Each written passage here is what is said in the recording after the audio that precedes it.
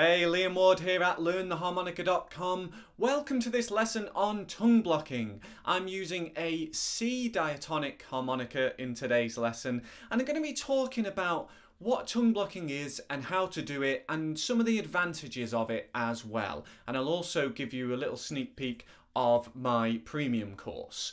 So, what is tongue blocking? Well, technically, it's just a way of achieving clean single notes on the harmonica, which is the most basic building block of music. So we all have to choose one way or another of getting those notes, and tongue blocking is one of those methods. So, how do we achieve tongue blocking? Well, it can be a little bit counterintuitive at first, and that's why most people start with a different technique called puckering or lip pursing. But there are certain advantages to tongue blocking that I'll talk about in a bit, so it's something that some people decide to give a go and can give you certain benefits. So let's have a go at playing a tongue block. So what's going on, as the name suggests, is your tongue is actually blocking certain notes on the harmonica. So it's usually a 4-hole width. So that means your mouth is over, for example, holes 1 to 4. So let's say we're playing hole 4. If we were puckering, we'd be doing a kind of almost like a whistle shape. We're getting our mouth really nice and small to isolate a single hole. Now with a tongue block, it's a lot wider. So you might think, well, you get multiple notes, like holes 1 to 4. But then the tongue goes on and blocks all of those holes except 1. So if we're on holes 1 to 4, your tongue needs to block 1, 2, and 3.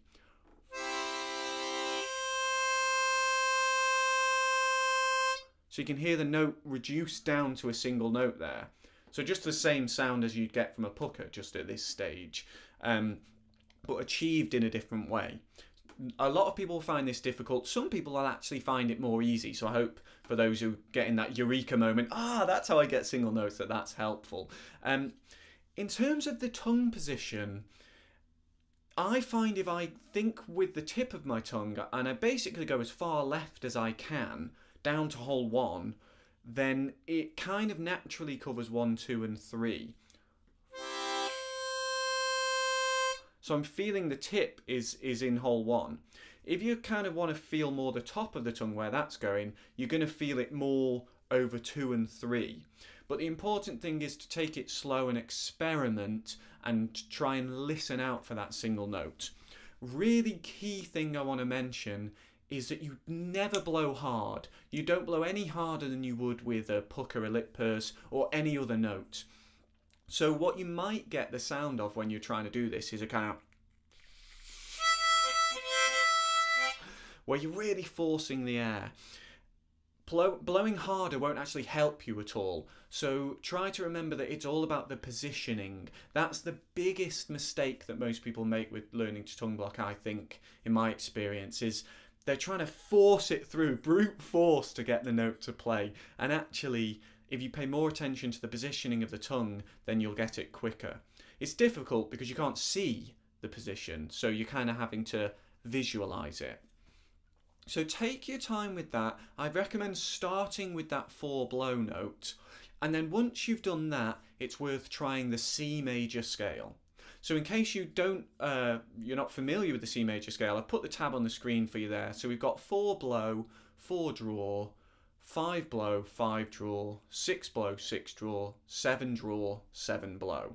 And what you're aiming to achieve is just a really basic single note version of that scale, just as you would if you were learning it with any other mouth shape. And I recommend you take your time with this to the point where you don't move on to the next note until you've got the current note correct. So if you get it perfect, I'm setting myself up to fail here, but if you get it perfect, it should sound like this.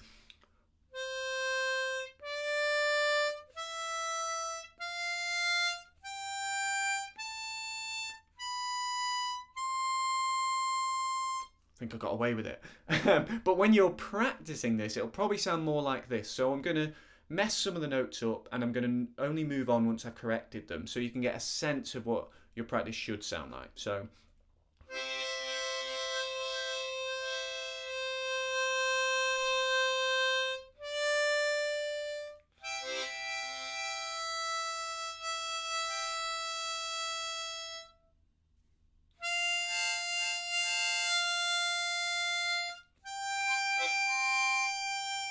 you know, and so on. So you kind of, the point is you're trying to correct before you move on. So that's your C major scale. That's a really good place to start.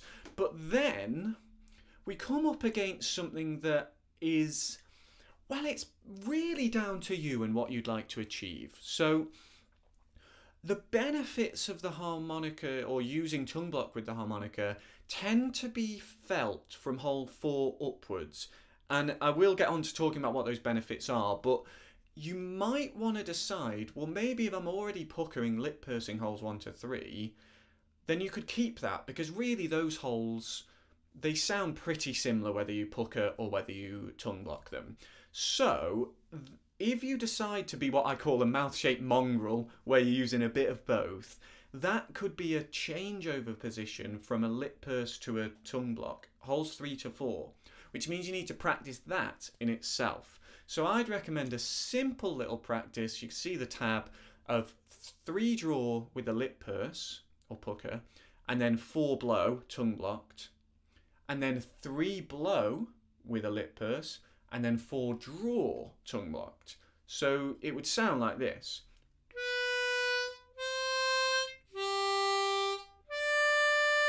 It's just those notes. But if you look a little closer, you can see that I'm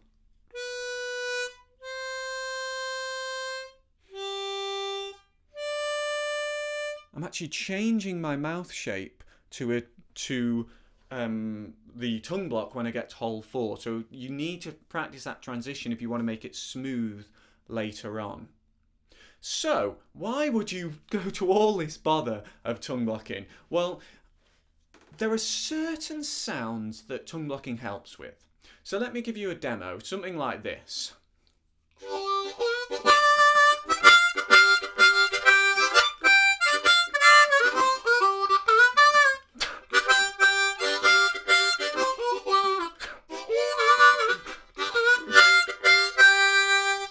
That sort of thing. So one of the key things it's really useful for is tongue slapping, where you're actually kind of getting a rhythmic backing, as I was doing then. Other things that it helps with are things like flutters or sweeps. It can also help with your transitioning into octave splits, which you might also or already play with a pucker. So classic one would be Duke, Little Walter. Now it can be difficult to move between single notes and an octave if you're lip pursing, so it can help with that transition as well. Further up the harmonica, it helps you get really big octaves, and it helps you to get a nice tone on those higher notes. None of that is to say that there's anything wrong with lip pursing, puckering. Some people make a career out of harmonica and never tongue block, so you don't need to.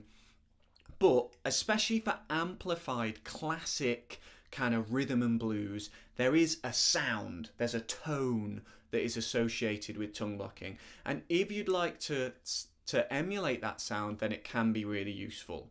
So with that in mind, I've put together a premium course on all of those tongue blocking techniques, and if you'd like to find out more and pursue this technique in more detail, then do check the link beneath the video. Remember also, if you've enjoyed this video, to click like and subscribe to my channel. I put out free harmonica lessons every week, and you liking and subscribing really helps grow my channel, and it helps me to continue making these videos, and I love making them, so do consider supporting that as well. Thank you so much for studying with me today, and I look forward to seeing you again soon. Cheers.